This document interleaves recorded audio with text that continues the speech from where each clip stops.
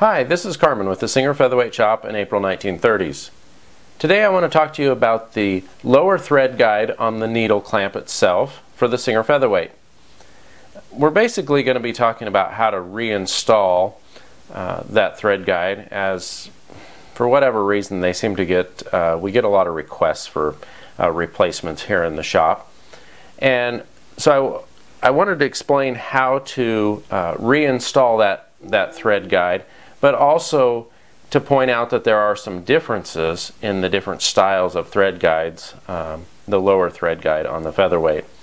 And here's some examples here. These are all original, but this thread guide, the lower thread guide here, goes back and to the right, back towards the clamp screw itself, and it also has a little piece that sticks out on the other side back there in the back. So that's a style.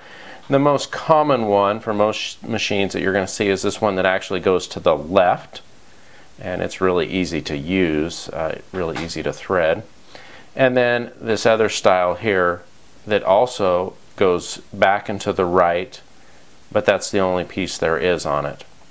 So here's some examples of some styles of thread guides. They are original ones, and your machine may have one of these types on there. Okay, these are the different pieces of the needle clamp itself. You have the clamp, the body of the clamp, the main screw that holds the needle in. This is the screw that you would tighten and loosen every time you're replacing your needle. The set screw here, the set screw has a little button on the end of it, you can see there, and that button goes in that hole right there on the needle bar itself, and that's what keeps everything straight in line and keeps your needle always properly oriented on the machine. And then here's the thread guide itself. Now the barrel of this thread guide must go into this hole that's inside the needle clamp itself, and so this barrel goes in that hole and back and towards this screw. Okay, now that the thread guide is inside the needle clamp, you can go ahead and slide it onto the needle bar, and once it gets on the needle bar, you can tighten this main screw down most of the way, but not completely tight, but just tight enough that it doesn't no longer falls off the end. And at that point in time, then we can put the set screw in the end of the needle clamp itself and onto the needle bar. But this right here is not reality, because this was done while this is off the machine. So now we're going to do this on a machine and see how to do it like that. Okay, so we now have the thread guide inserted into the needle clamp, and we're ready to put it onto the needle bar. This is where the problem usually begins. As soon as we try to insert this on the needle bar, the thread guide usually falls out. And fortunately, there's a couple things you can do that remedy this easily.